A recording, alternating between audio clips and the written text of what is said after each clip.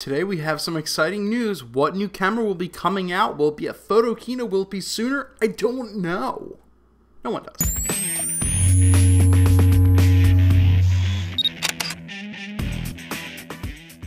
So very recently you may have heard, and obviously it's around Photokina, it's a big time for the photography industry, a lot of new cameras come out, gear and all that kind of stuff. But why am I holding my Nikon D700 right here? Because first of all, I love it. Second of all, there will probably be a replacement, and that probably has basically been really confirmed as someone from Nikon leaked information about this. It's been this camera, what's this, since 2006, if not a little older.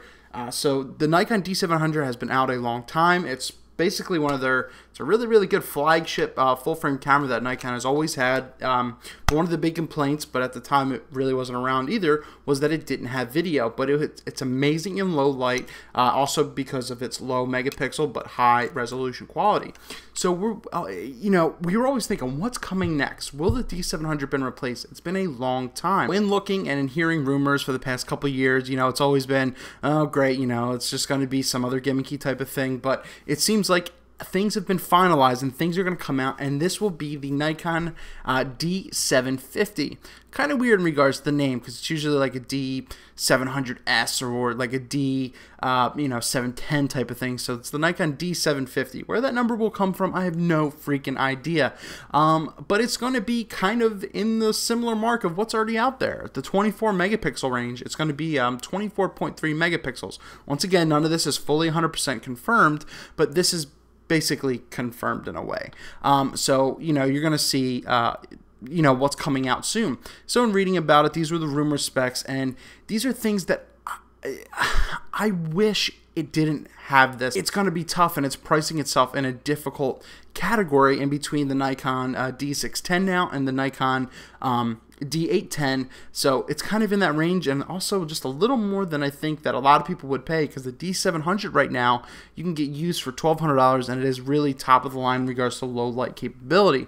So what do we have? The 24.3 megapixel sensor, and they're going to have a tilting LCD screen. I hope that doesn't happen, because I just don't like that. You don't really need that, and if you're shooting photos like this over top of crowds and stuff like that, it's probably not going to be a good shot anyway, because you don't know the framing and the composition.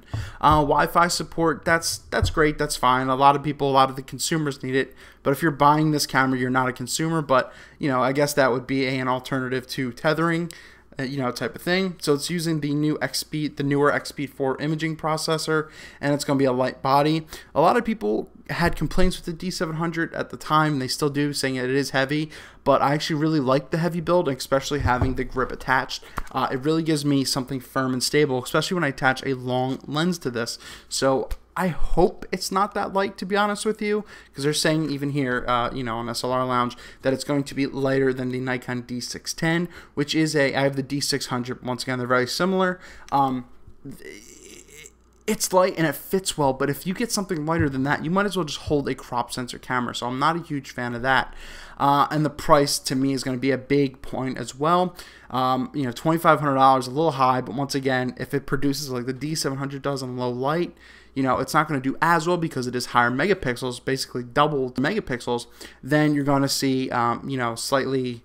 It's just going to be another thing on the market. One huge thing that I hope they improve on is, frames per second in regards to, helping out with sports shooters and everything like that, because the Nikon D400 isn't going to come, and with that price that they'll charge you that, this is, it costs a little more, but it's up to that range, and someone might want more. So hopefully that this will do 8 to 9 frames a second type of thing, something under obviously the D4, the D4S. It'll do something in that range. So I don't know. I'm happy that there's a replacement, but it's not the same. It's a completely different camera, hence it's going to be the Nikon D750. Once again, totally random name, but that's how it's going to be. Hopefully it has video, and it will I don't know. I will be very reluctant to think that it will include anything 4K wise. If anything, it would even drive the price up over $3,100 type of thing. So, but I'm guessing it's just going to have the same tech in regards to You know, it's going to be 1080p, 60 frames a second, shabba-dabba-ding-dong, all that kind of stuff, the same stuff you've heard in basically every camera now for the past, you know, year or two. So that's it. That's going to be the Nikon D750. And once again, and from what I hear as well, that most of these stats right here, the specs are going to be correct. And I've kind of voiced my opinion on the other side, you know, saying some of the things I don't and do like, and it's going to be a CF card system. That's what it's looking like. I don't know. I'm excited for it. I don't think I would upgrade to something like this because there's just stuff that I don't need. And once again, the weight factor is actually really huge for me. But what do you guys think? A lot of you Nikon shooters out there who own a D700 who are, you know, maybe looking to upgrade. You're between a Nikon D610 and an 810. What do you think? I think the 750 is going to be a very, very strong camera, but it's not going to differentiate itself, you know, 100%. And with the Wi-Fi support, though, what I'm interested in is that built in with a lot of the new Canon cameras have, or is this going to be, once again, you need that WU or whatever adapter that you plug into it. So it's not essentially the same. So we will find out in the near future, very, very soon. Photokina is around the corner, and that's when the expected announce date is going to release. So Nikon D750, you're going to be welcome to the family, but are you really going to be something special? I don't know. And as a D700 user, I don't know.